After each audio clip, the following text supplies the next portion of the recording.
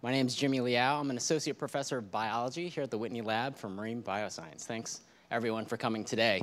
It is a very distinct pleasure for me to introduce our speaker today, Dr. Otar Akanyeti. Otar has a BA in electrical engineering. He's got a master's and a PhD in robotics. He did a postdoc, which is what you do after your PhD to get a little more experience, in informatics in Italy, I believe. And then he stumbled into my lab in 2012 to do a postdoc with me. I had to fix my light switch the other day, and I didn't know how to do it. Right? I wanted to put a dimmer light in, and I Googled how to do it. And there's a YouTube video that came up, showed me how to do it. I could figure it out. What do you do when you can't Google something and you can't figure out something to do? Like, you don't know how it works.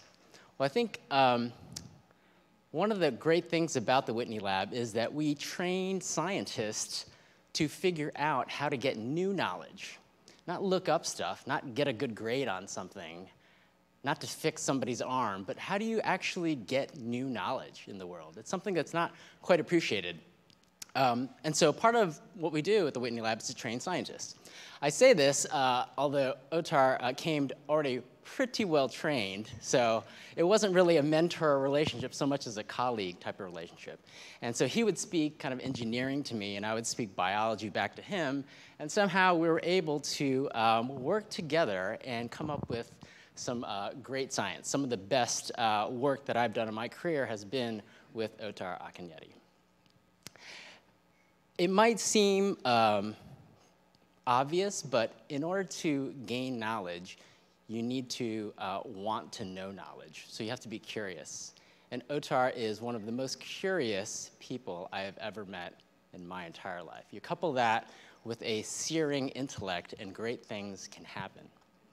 So Otar, I'd like to welcome you back to the Whitney Lab as a professor. He runs his own lab now at Aberystwyth University in Wales. He's got more students than I do now. I'm looking forward to how he's translating some of the fish swimming research that he did in my lab to even more broader and impactful things. Otar, you have the stage.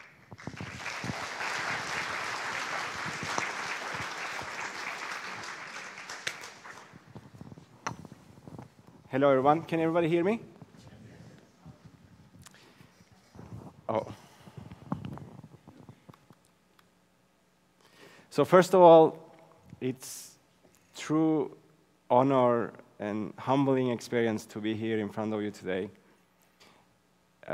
When I came Whitney in 2012, I was an engineer, and thanks to Jimmy, I think I left as a scientist.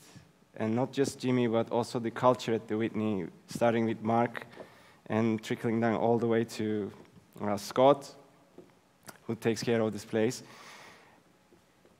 It was amazing, and when I came back, it felt like coming back home.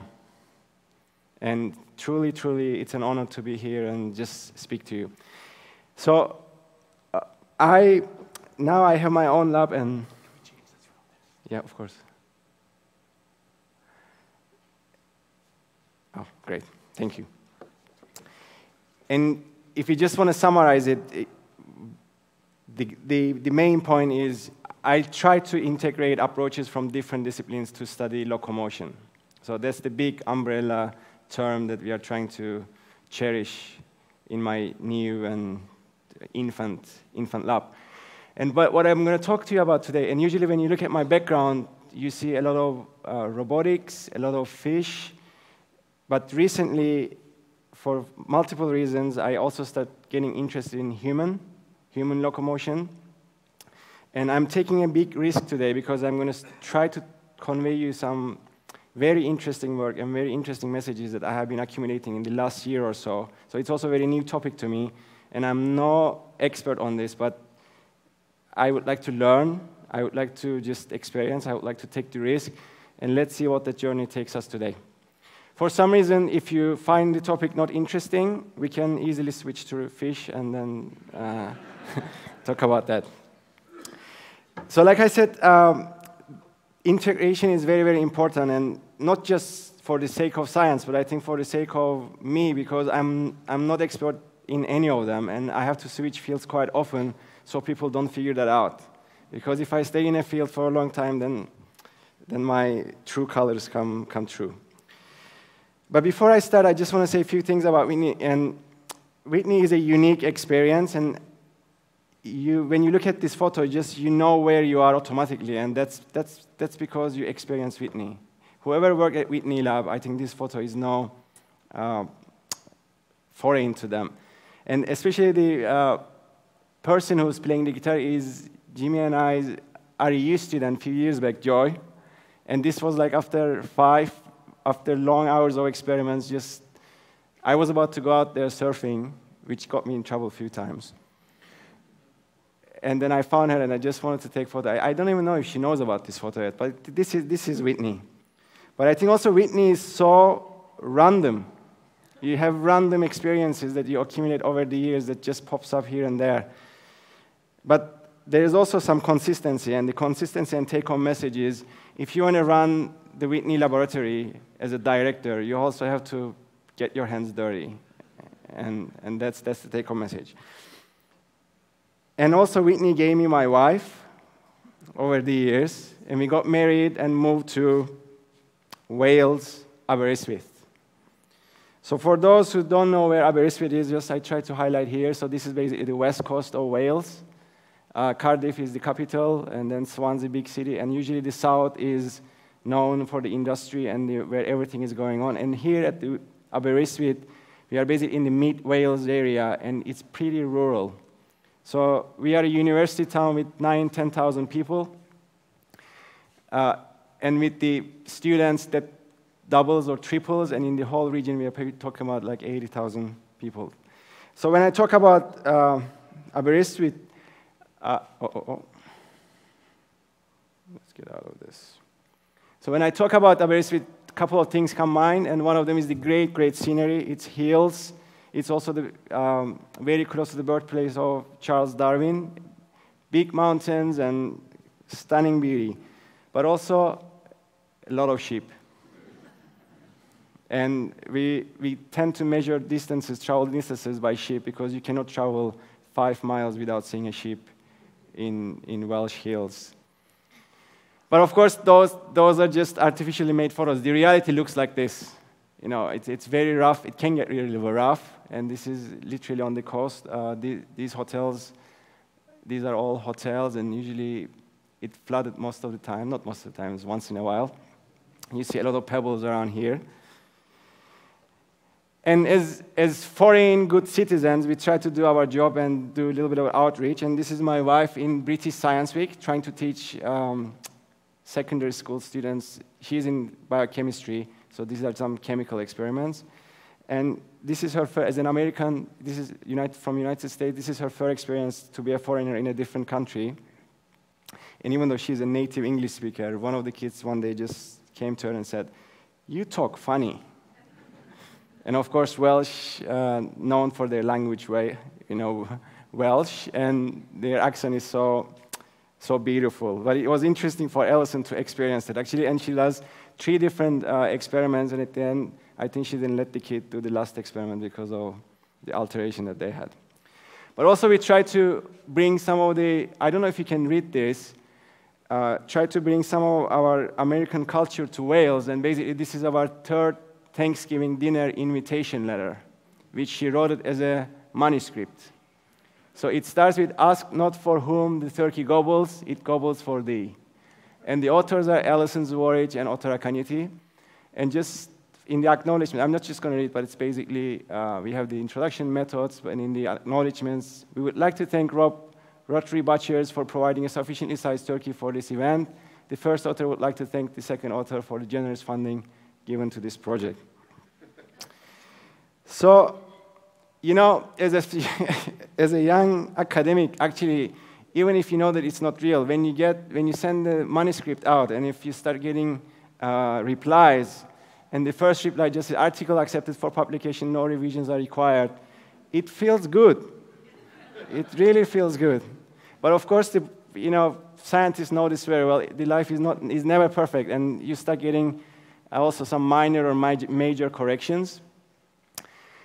And of course, there are also some hidden agendas. Like here, for example, this is Mr. Watch and Dr. Akanyeti. Much as I respect the integrity of your learned journal, I feel that your thesis requires empirical testing, so I will be delighted to attend the conference. And of course, the editor, we are just a little bit on the bottom, and basically, please revise the manuscript in the light of reverse comments, hungry editor. So you also have to read between the lines, because those messages are important if you want your manuscript to be accepted. So the dinner happened, everything went well. So these are the people in our house. There are lots of photos from Whitney in this wall. Whitney still lives with us. But what I want to do today, if you like to contribute to me, I would like to ask you a few questions, and I want you to highlight a few of these characters in this photo, if it's okay. And the first character that I would like to ask you is, can you identify me in this photo? Is it easy? Okay. Can you identify a pregnant woman in this photo? How do you identify her? So she has a little bit of a belly. Any other signs? Oh, yeah, and her hand is on the stomach, right?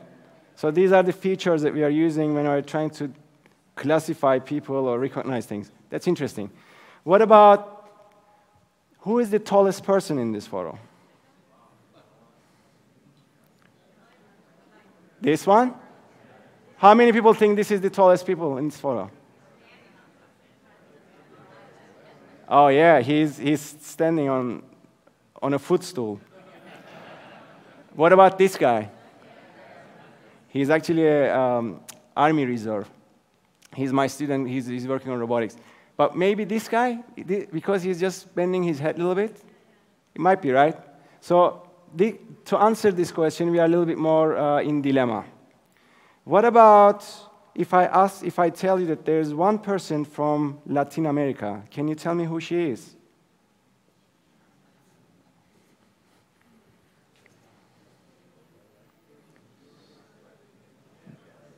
This one? This one? This one? She's from India. She's from Brazil. Okay, last question. There's one person in this photo who doesn't look happy.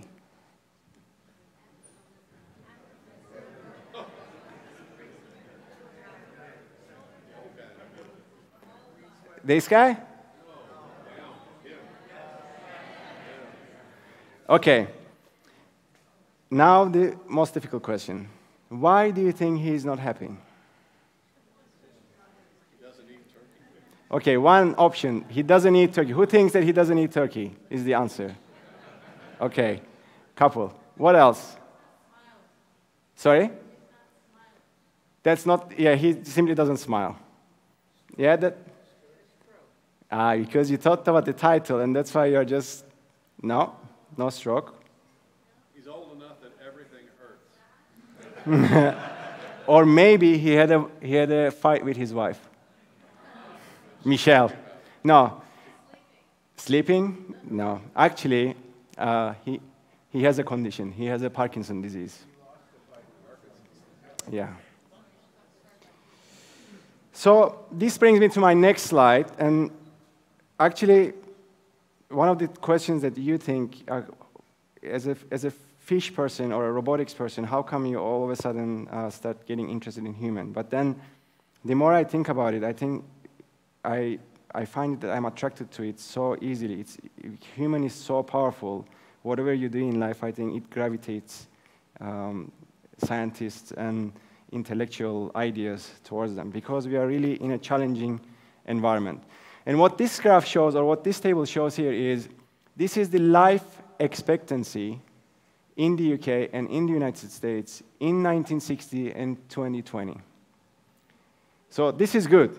So what we see here is that roughly in 60 years' time, we increase the life expectancy by 10 years. But the challenge with this comes is the fact that when we get older, we are also dealing with more chronic conditions. So probably most of these conditions are not foreign to you. You more or less know what they are. And what's really challenging, especially in the rural communities, is usually people who have these conditions typically are more isolated because places and houses are more apart from each other. Usually you tend to think about farming communities. They usually have lower income. Access to hospitals is a problem. Usually in well-developed places, you can access to hospitals in maybe 10, 15 minutes time, but here it can take up to half an hour, 45 minutes, and that, especially in urgent situation, is a huge, huge problem. And also, people don't want to live in these rural communities. It's very difficult to get young professionals into rural communities. And also, the young people are living out of these communities. So it's not that just we are experiencing these conditions, but we are also have to deal with them in much more challenging situations. And what's really, really remarkable, and when I find about these statistics, it was an eye-opening experience for me, is in the UK, not just in rural areas, unaccounted caring costs. So what this means is if someone in your family member has some kind of chronic condition, obviously you fall into that caring duty. And nobody pays anything for it to do this. And if NHS, National Health Service in the UK, which is probably it would be NIH in the States, wants to take that into account in their budget, they have to pay additional 120 billion per year. And if you look at their budget, it's already 150 billion. So they have to double their budget in order to account for those costs. And this is a huge, huge problem that our society is facing today. And not just in UK, in the US, or anywhere else in the world. And why this is a problem? Because if you are taking care of someone, you are not just providing a physical work, but you're also dealing with a lot of psychological patterns as well. And what statistics shows, if you are a carer, you are more likely going to be in the health risk in the following 5 years than any person who doesn't have to take care of someone else. So it's a vicious cycle that can trigger one after another and then just goes and on and then become a big issue. So obviously today what I'm going to talk about is one of these conditions, which is stroke. And you can have stroke in two different ways. The first one is either you have a blood clot in one of the main arteries or any arteries in the brain, and because those arteries are the oxygen and blood supply to the brain regions, when you cut that, you start having a cell death in the brain. An alternative way, you can have a burst, and burst also starts bleeding in the brain, and it has a maybe not exactly similar, exactly equal, but similar effect, and you again have a cell death. So you have a damaged brain area that can cause by two different things. And these two different conditions are important because when you go to hospital, within the first 24 hours, when you are being treated, the treatment of these two conditions are very, very different. And if you're diagnosed in the wrong way, so if you are having ischemic stroke, and if you're diagnosed with this and treated with this, it can even cause your death. So what happens is you go to the hospital, and hopefully, the effects can vary depending on what kind of stroke and severity you're having. But the conditions can be really impactful, so you can have gait impairments or motor impairments in the hands and the limbs. It can be cognitive, so you can lose your speech and you cannot even parse information. Or it can be sense, so you may not sense pressure, temperature, or any related issues. Or it can also have a huge burden in psychologically, because a lot of people actually now started narrating stroke about patients themselves, and they describe it as you die and you are born as a new person, which you are not able to do the things that you are able to do, and you are not even able to think the way you are able to do it now. So it's a huge transformation that comes all of a sudden. And of course, from health service providers' perspective, the outcomes that we are interested in, we are trying to basically hone this into numbers. We are talking about disability scores, what is the mortality or death rate after stroke? How many years can you live? And can these people return back to employment so that they help society or not? So if you look at the timeline of the process, so when someone has a stroke, the first 24 to 72 hours is extremely important because typically the main intervention is done here. And if you are caught early, then it can be treated and you can actually get out of the hospital, walk out of the hospital in a very good condition. But if that doesn't happen, patients are transferred into acute or subacute unit. And it changes depending on their severity from 1 week to 6 months. And they are usually, in this period, they go through a lot of therapy, and depending on what kind of symptoms they're expressing. So it can be speech therapy, it can be physiotherapy, it can be occupational therapy, it can be psychological therapy. And then once they come to a stable condition, and this is very, very important. This doesn't mean that they recover, but they are stable condition, and what that means is their condition is not expected to get any worse or any better. They are released from the hospital. And now you're in the chronic domain, and then you have to take care of your life for the rest of your time. And if you look at again, I'm talking from the NHS perspective, if you look at the numbers, so a stroke patient costs almost like £50,000 a year to NHS, and only 30% of this is paid by NHS itself. Actually, this is to the cost of the whole economy. And as you can see, the biggest portion comes from the informal care, which is provided by family members. And over the years, basically, this cost drops. But again, here, NHS doesn't do much, and the rest is covered by invisible heroes. But what this graph doesn't, or this statistic doesn't show you, is what happens here, usually if you are especially living in a sedentary lifestyle, you're going to develop some secondary health issues that is going to trigger more problems, and you're going to get back into the system, and you're going to get treatment as well. So you're even costing more and more money to the system. And hopefully, the ideal scenario is, and now in the UK and in the US, what we are trying to do, or what's the motto is basically, can we identify those people who are at high risk of having stroke? And there are some indicators, and these are high blood pressure, cholesterol. Atrial fibrillation means you have basically abnormal heartbeat. It can go really fast, and then basically because it is related with the blood, cardiovascular issues is usually a triggering factor. And then if we can predict, the next step is actually, can we also change the lifestyle in order to prevent the disease? Because in this case, the best therapy is prevent. And if you want to prevent something, the regime, I'm sure you heard about this a lot, but there's no harm to repeat it. It's healthy diet, exercise, no smoking, and either no drinking or drink in moderation. And especially with from the computer science perspective, when we get into more about what are the opportunities that we can do once the stroke happens, we are really talking about the sooner we detect the symptoms and the sooner we understand what's going on and intervene, the outcomes are better.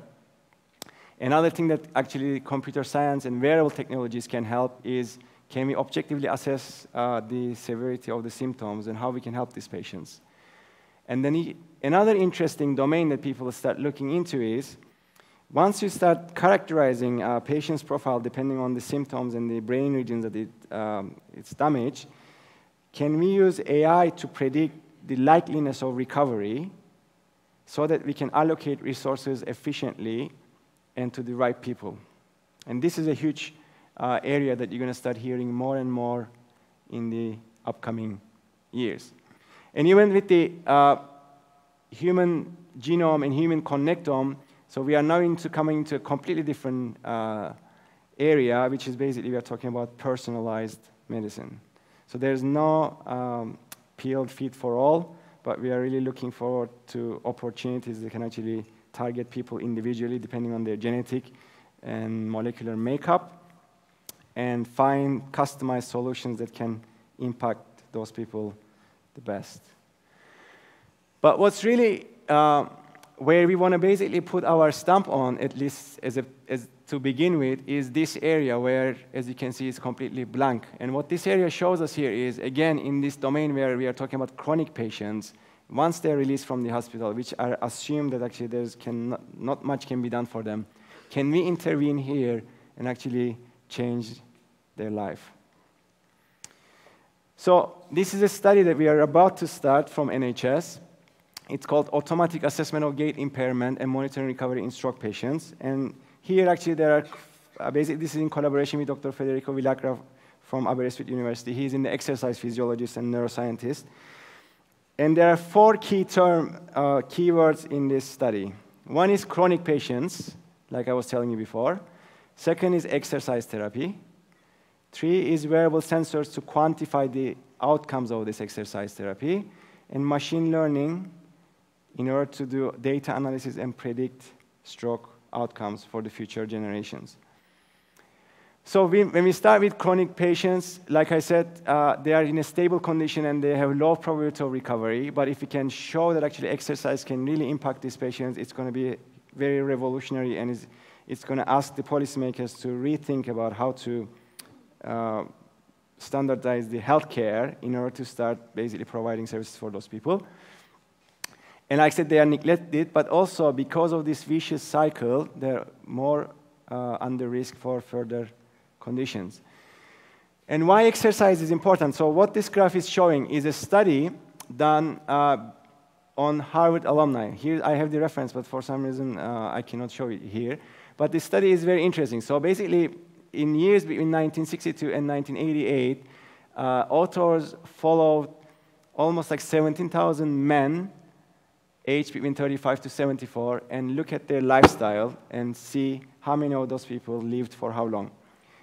And what you see on the x-axis is a physical activity index, which basically shows how active they are in terms of exercise.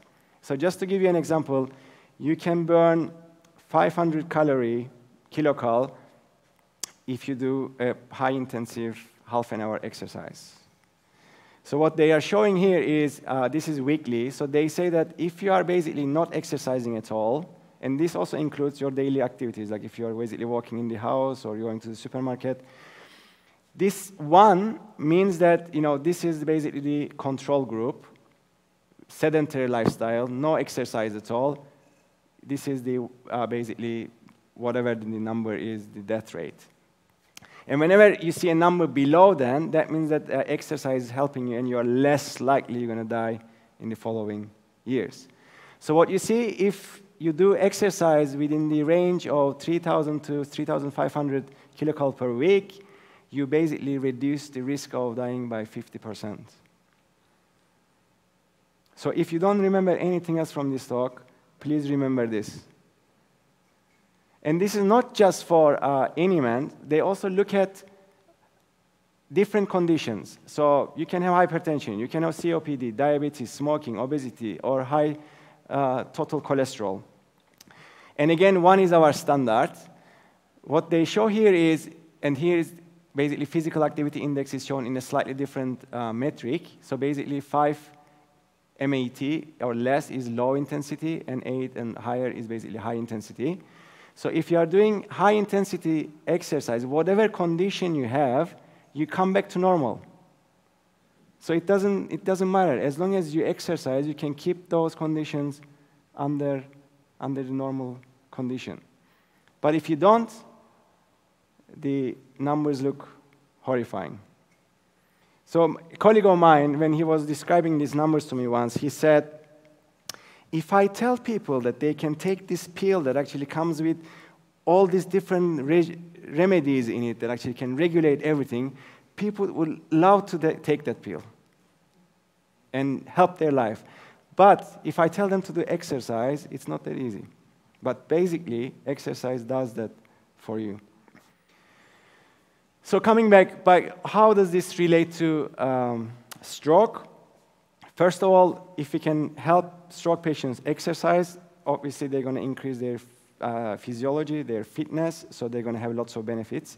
But also, this is a very interesting concept, neuroplasticity. Exercise has been shown that can help to recover some of the brain function through synaptogenesis. So brain has the power to rewire itself in order to gain some of the functions that has lost due to the stroke. And what you see here is this is the lesion site, so where the damage has happened. And let's say this is in the primary motor cortex. We are looking at an area which basically the light gray is controlling the elbow and shoulder or wide range. This is the hand area that controls hand movements.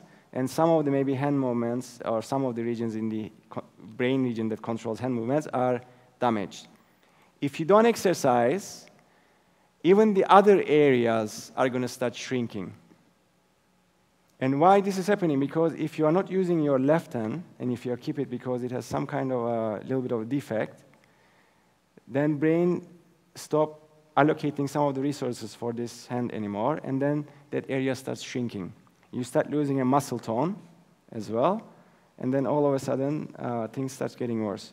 On the other hand, if you are basically exercising, it has been shown that you can actually start expanding that region, and then because you have a higher demand, I want to use my hand, and you're constantly sending signal to the brain saying, I would like to use my hand, can you help me?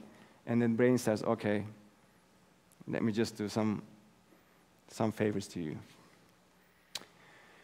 And this is Federico's study when he was in Johns Hopkins. So what they showed in this study basically is they took chronic stroke patients and they exercised them on a treadmill.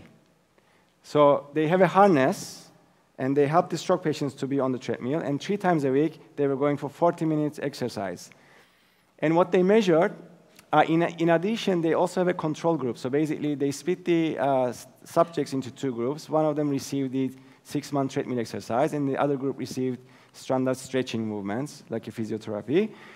And at the end of the study, they look at the walking speed, aerobic fitness, and functional MRI. What functional MRI does, it looks at which brain regions in the brain lights up, and that shows actually actually where you are able to control the movements that you are exhibiting.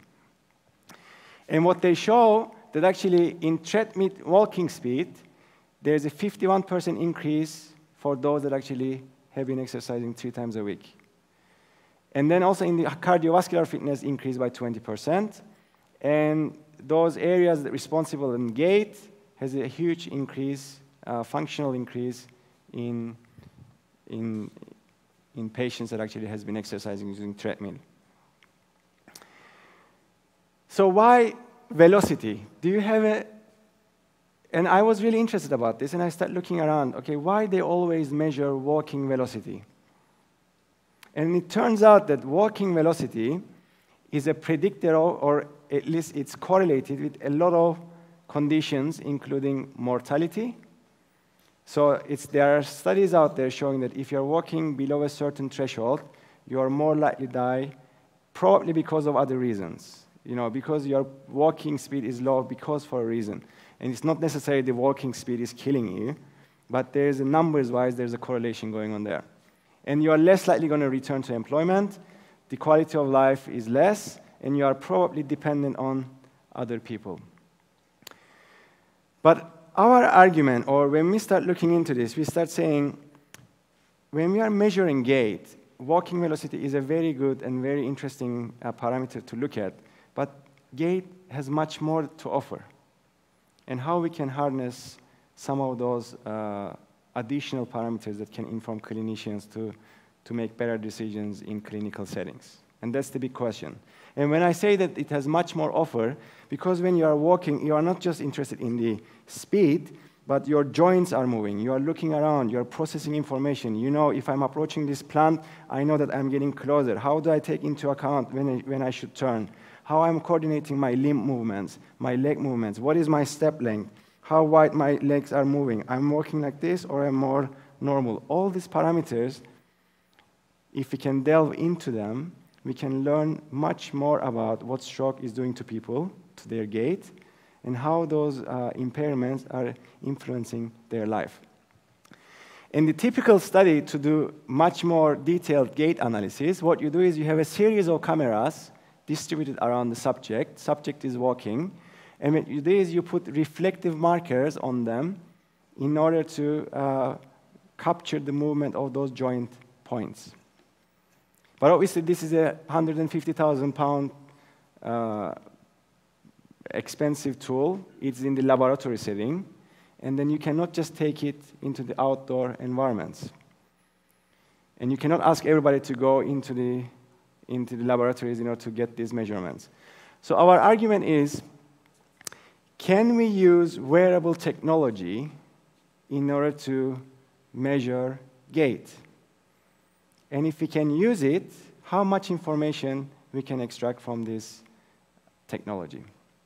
And what we decided to do with my student Einer and Dan, we said we have two options. Either we're going to build our own sensors and put them on the body, or we're going to use existing off-the-shelf technology. So the advantage of the first option, if you start building your own sensors, you know exactly what goes into it. You can design it however you like, and you can put as many as you want on the body. The disadvantage is, first of all, it might be more expensive. Second is, when you are asking people to wear additional sensors on them, it impacts their life. You want this technology to be as seamless as possible, so it doesn't shout all the time that I have a condition, I have a condition, I have a condition. Because at the end of the day, the target is, can we help those patients to live a normal life that they can continue without even feeling that they have carrying a technology on them. And with today's technology, this is possible, especially today's smartwatches and mobile phones comes with motion sensors. So what my students did, actually, they wrote a middleware, which basically they hijack the sensors in the commercial products and start recording from the sensors of those products. And what they do is, phone communicates with the watch, asks the watch, can you start please recording the data? Watch starts recording. Phone also is recording because your phone is also have those motion sensors. So we are getting two measurements, one from the phone, one from the watch. And the nice thing about this, watch can be on your wrist, and phone can be on your waist, so that one, you can get a center of gravity along the body, and you can get also the arm swing. So you have two spatial positions, and you can synchronously record from these two positions. And once the recording is done, watch tells the phone, OK, I had enough. Then phone tells the watch, OK, send me all your data. Watch sends the data. Phone packages the data and send it to the online server. And then we display it on the screen here, which is basically, you can access it with any computer, tablet, or whatever you want. And the next step of this is basically an AI algorithm is going to sit on the server or the cloud and analyze the data and tells you basically what the gait parameters are. So the goals of the project is, can we differentiate gait patterns of stroke patients from those of age-matched individuals? So can we tell, like when someone is walking, what does a healthy walk look like versus what does a stroke walk look like? Can we characterize the gait impairment? So one person can walk like this, another person can walk like this, another person can walk like this. All are these possible, but can we differentiate those? Because of, depending on what type of walk are you exhibiting, your treatment might change.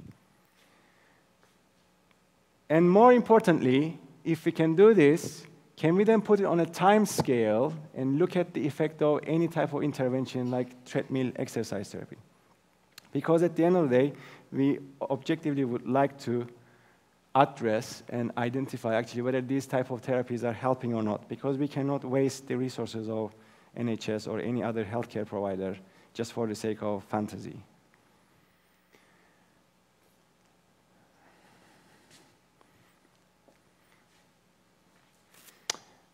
And just to give you a little bit of an idea about what's being currently employed in the clinical practices. So when you, not just for gait, but if you talk about gait, when you go to a clinician and they look at you and they want to examine you, usually what they have is that they have a score sheet, which goes from 0 to 6, depending on the scale that they are using. And what this means, if you are 0, you are basically categorized as healthy. And if you are 6, that means that you have a very severe and probably paralyzed situation where you cannot even walk properly. So 6 numbers quantify what your gait, actually one number between 0 and 6 quantifies, what type of gait you have and the severity. And what happens is usually there's a white coat syndrome where actually as soon as you get into the hospital, you can start exhibiting slightly different abnormalities. It's not a natural condition, and it has been measured only once because you cannot go to hospital every day. So we are basically evaluating people only with one measurement, which is done in a very unnatural condition, and it's very qualitative. So if you are a physician from Cyprus, and you are dealing with certain type of people coming from a certain culture, and if you had a fight with your wife, you might give a 5, and if you are coming from a very experienced neurologist and look at the same patient, you might give a different score. So these inappropriate clinical variations can be minimized by using a little bit more objective and quantitative methods. This doesn't mean that the current clinical practice is not working. It is working. I think the best judgment in the world is human, and I think we should keep relying on human judgment. So this talk is not about getting rid of human decision-making and automating everything, because I don't believe in that. I think what I believe in is, can we bring technology into the picture to support clinicians to make better decisions, not to replace them. So we should have faith in our clinicians, but we should also help them to perform or practice their profession in the best possible way, not necessarily wasting their time for things that can be automated. So this study is so new, and this was the risk when I was giving this talk, when I decided to give this talk, because I don't have data from stroke patients to show you today, because basically the first patient is literally this week is coming into the lab and starting the experiments. But what I wanted to do today is I want to basically take a one step back and actually address, in my opinion, equally important question and show you how this technology can be in use. And the questions that we're going to address today: can we recognize daily activities of living? So can we differentiate walking from sitting, or sitting from standing, or walking from stairs up or going down the stairs? Having one watch and one phone, is it enough to tell the difference between if someone is going upstairs or coming downstairs? That's the question. Because as computer scientists, or like at the beginning of our, beginning of the presentation, when I was asking you who is the tallest person in this place, or is there one person from Latin America, and when you were trying to find that person, some questions was easier than the others. Why? Because the information was there for certain questions. But for other questions, the information is not there. If I ask you, okay, who was the happiest person in that photo, you would never be able to tell me who that person is. I wouldn't even know the answer, because we don't have that information in that photo. In one snapshot of an image doesn't contain that information. So that's why, as computer scientists, we are interested. Okay, we are developing this system, but what is the maximum limitations of this system? How much information we can extract from it? What information is even available to us to process? Because if we can figure that out, then we know that, okay, at least the information is there, and then the question becomes how we can harness it. But if the information is not there, whatever you do, whatever hoops you jump, you are not going to be able to extract anything, because you are basically the very basic principle: garbage in, garbage out.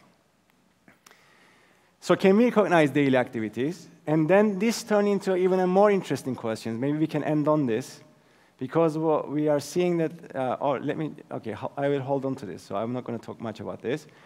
And then how much information is available. And to do this, what we're basically doing is we have our variable data as an input. Like you are identifying a pregnant woman, we extract features from this variable data. That can be somebody's putting the hand on the belly, or a belly is a little bit bigger than the others. But in time series or signal-wise, we also have methods to extract those features from time points. And then once we do that, we need some kind of a human brain to do that classification. But in computers, we can also approximate this in a very simplistic terms. And once we do have these two components, then we produce an output that tells us what that class is, whether someone is walking versus sitting. So what we did is basically we asked 17 different subjects to perform these 6 tasks. So walking, jogging, sitting, standing, stairs up, and stairs down.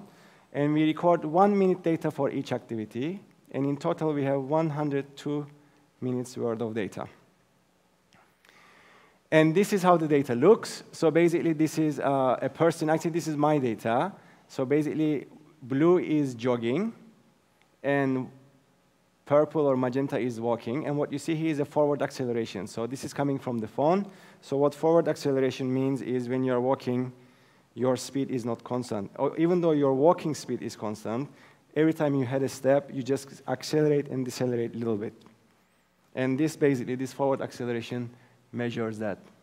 So by looking at every peak, you can count the number of steps. And probably this is what your Fitbit is doing. Nice. And this is an arm swing velocity coming from the watch. So basically, this shows how fast you are swinging your arm. And this is an interesting measurement because, for example, in Parkinson's disease patients, one of the symptoms is rigidity. And usually when they walk, you don't see hand movements at all. And it has been shown that even before they are diagnosed with Parkinson's, it's an interesting early indicator of that something might be wrong. Yet, a lot of people also walk without swinging their arms.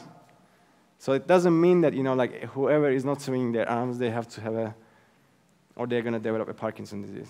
And that's the difficulty and challenging part with the human work, because you can see a huge spectrum of variation and different scenarios. Obviously, what you see here is the same thing, but now the difference is we are comparing walking with sitting.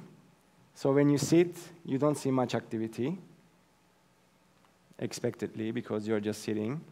And it's much easier to differentiate walking from sitting. As you can see, the signals look very, very different than walking from jogging. I am not showing here, if I showed you also sitting versus standing, because both of them are static, you are not moving, theoretically, we shouldn't be able to differentiate the two. But is that true? So, feature extraction. So, we are not at the point of detecting bellies and putting hands, this is basically a simple signal that goes up and down. But even though something like this, which is called a time series, which changes in time, different data points, you can still extract a lot of interesting features from this. And the simplest feature is basically you take the average of this 1 second worth of data. That's one number, one feature. You can also look at the standard deviation from the mean, so how much the data points vary from this mean value, and that's called standard deviation. That can be your second feature, another number. You can also look at the maximum value in this signal, or minimum value, and this would be your 4 features that you use in order to enter into your classifier. But these 4 features that I show you here are very, very basic, and computer scientists have found ways actually to extract much more features, many more interesting, more sophisticated features. For example, you can detect these peaks. You can look at the time difference between the secondary peak versus the first peak. You can look at the slope of this curve. You can look at how far, how slowly the minimum point is changing. What's the time difference between maximum and minimum point? And the list can go on and on and on. But the goal of here is not just to basically vomit all this information to you, but just overall just help you to understand the basic principles behind this technique. And of course, once you have the features, and let's call them feature 1 and feature 2, the question then becomes, can we devote a classifier that actually can separate these 2 different classes? This is a simplified, cartoonish version of the problem that I was just presenting to you earlier. In 6 different daily activities, we have 6 different behaviors. Here we are just talking about 2 different classes, which basically can be behaviors. And this is how those classes look like. But if you want to develop an algorithm that actually can separate the purple from the blue, how would that algorithm look like?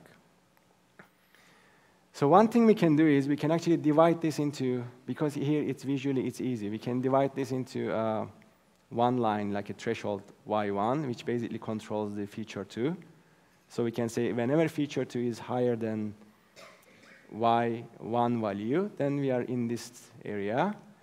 And whenever it's lower, we are in this area. We can also do it for feature 1, for x1 and x2 values. They're like their thresholds.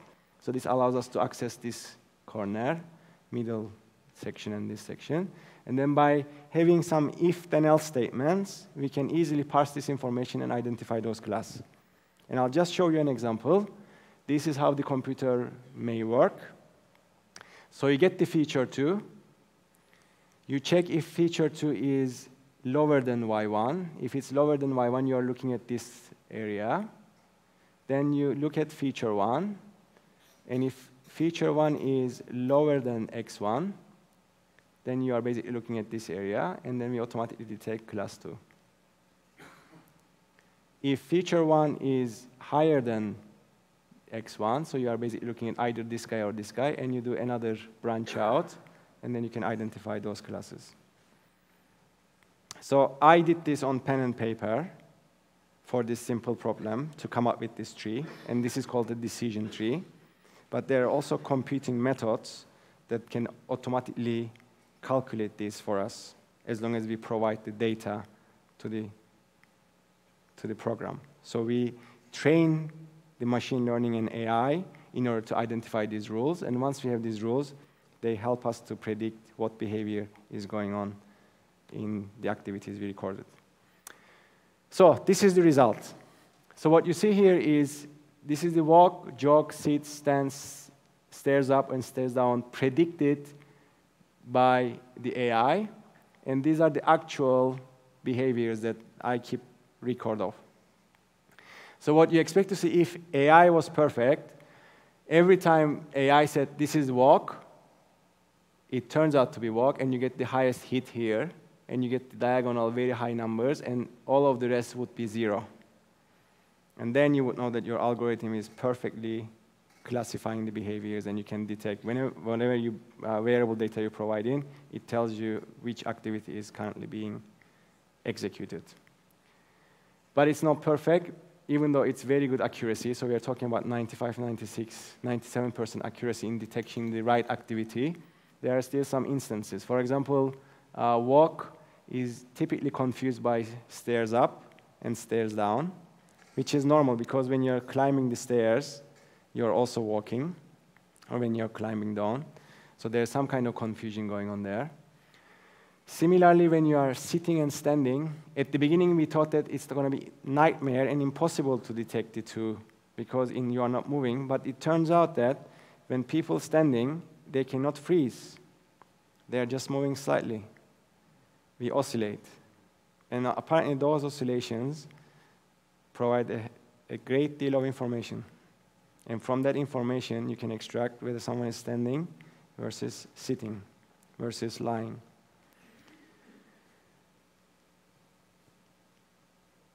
And then next step, we start thinking about, okay, I have a watch. Watch has 2 sensors in it. One is an accelerometer, which basically measures how fast things change in the Cartesian axis, vertical axis. But it also has a gyroscope, which basically measures the rotational velocity. So they have 2 sensors. Then we said, do we need both sensors? Like how many, even though we have watch and phone, do we need both of them in order to make this classification? So what we start doing, we start shutting down the sensors one by one to see which ones are important and which ones are not. And what I'm showing you is if I'm using all the sensors from to both devices, I can reach to 95 or 97% accuracy. If I'm just using sensors from the phone, I'm reaching 95.4, so slightly worse. If I'm using the accelerometer only and nothing else from phone, I can still get 95% accuracy. If I go to gyroscope, 90. Similarly, if I go to watch gyroscope, if I'm just using this sensor, my accuracy drops to 78%. But what this means is, if you have a single data point coming from one part of your body, either from your arm or from your back, you can still tell what a person is doing, whether walking, standing, jogging, going up or down the stairs. So when we were doing this work, Luke and I we really got excited, and we said, okay, so we can detect activities, but we also have 17 subjects. Let's make this problem much harder. Why don't we use the activities in order to try to predict who is performing those activities? So now what we want to do is, can we recognize people from the activities that they are doing? And we know that this is possible because if you see someone walking with your eye, you can easily tell who this person is. But obviously with image processing, with eyes, we are dealing with a much higher dimension of information. So it's much, much bigger. It's much easier, more rich information. With wearable sensors, we are looking at 2 spatial points. And it turns out that, scary, this graph looks much more crowded table because there are 17 subjects, but still you see that the largest numbers are in the diagonal, which basically tells that you can still do this prediction very accurately.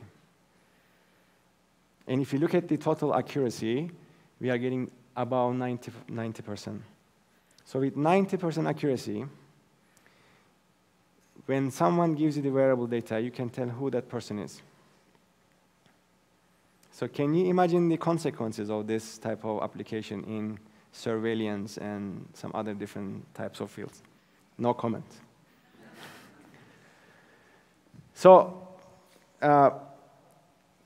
obviously the goal is to bring this research back to stroke. And what you see here is actually a very interesting anecdote. So Ken had a stroke 2 years ago. He's 62 years old. He's living in a nursing home in 5 miles down the university that we work at. So we go there. We went there for the first time to do recordings to get preliminary data. So our system works this way. Like I told you before, phone communicates with the watch. They collect the data.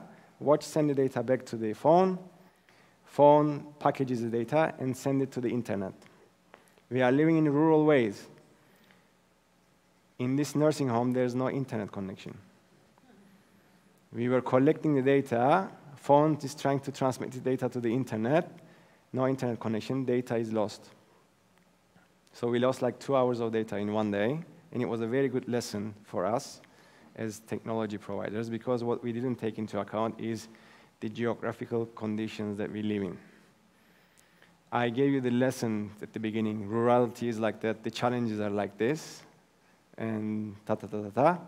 But I went there as a scientist, and I didn't take that rurality into account in my system, and then I had to live with the consequences. So what we do now is basically our system collects the data, tries to send it to the server. If it cannot send it, it just saves it locally until it reaches to an internet point and connects to internet again, and then sends it again. So now the data is not lost. So it was a big learning lesson for us. David is our exercise physiologist. So basically, he's the person who trains. He will be training the patients. Even though we're going to do standardized training with treadmill exercise, in this case, Ken cannot benefit from it because Ken has a full paralysis. So he had a left hemiplegic stroke, so his right side is completely paralyzed. But still, what was remarkable, with personal trainer, at the beginning he wasn't able to stand up or walk at all, but now he is able to do it. His biggest issue is he's a little bit overweight, and he likes to drink beers 1 or 2 per night. And David is trying to basically, hey, Ken, don't drink that much. I mean, then if you lose a few more, it's going to be much easier. Then you're going to walk more. And this is interesting and crazy, because that's the pleasure that, you cannot just invest for the future all the time. You also want to have a daily intake of whatever makes you happy, but there is a balance. But what I like about this photo is a nurse, neuroscientist, exercise physiologist, computer scientist, and a patient. So this basically summarizes the complexity of the problem and the integrative approaches that has to be employed to be relevant in this field. So Aberystwyth is a small university, and then once you start making yourself a name about it, one topic, then they also start pulling you to other things. And nowadays, university is working on a strategic plan about health, and I have been asked to attend those meetings. And we are now trying to come up with a strategy, and this is my croquis that it's kind of, at least this is how I envision things. So if you are thinking about chronic disease management, whatever you want to put here, stroke, diabetes, cancer, up to you, I think there are like 4 big pillars that has to come in play together. And obviously innovation is where computer science, mechatronics, engineering can drive, and today's talk was all about this, but also there's a lot to discover from molecular, behavioral, and cognitive mechanisms, neural, like MRI studies. And so this is a very interesting domain as well, and you need an expertise also to better understand the underlying mechanisms that lead to those consequences. Because innovations can help you to treat, to assist, to measure, but at the end of the day, the goal is to understand, because the more you understand, the better you can innovate. But this doesn't mean much if you cannot basically get this knowledge and know-how into the society. Because at the end of the day, I mean, this is not something that can stay in the lab. It has to go out. It has to go to the society. It has to integrate it with the current healthcare practices that has been delivered in your country. And also we have a department, basically exercise, and it's called WARU, Wellbeing and Health Science, and basically their goal is going through health assessment, fitness training, life coaching, even social. They have this new term now called social prescribing, which means nowadays mental issues are becoming huge. And the first Carnegie point is not easily accessible. So can we basically, when you feel depressed, can we get you more integrated with the society, so you can interact with other people and not heal, but maybe get the help from your community rather than trying to seek help from clinical professional health providers. And this is my proud. I wasn't very productive in terms of publications, but one thing that we did, basically this is the Welsh Stroke Conference that has been going on for 18 years. And Aberystwyth University, for the first time, we represented it there. And we presented, and actually, Azam got the Best Student Award presentation with her MRI study on lesion segment detection, which I haven't talked about today. But again, what you see here is we were there with 11 people, all our students. And if you look at the diversity of the group, like Jake is working on detecting AF, like abnormal heartbeats.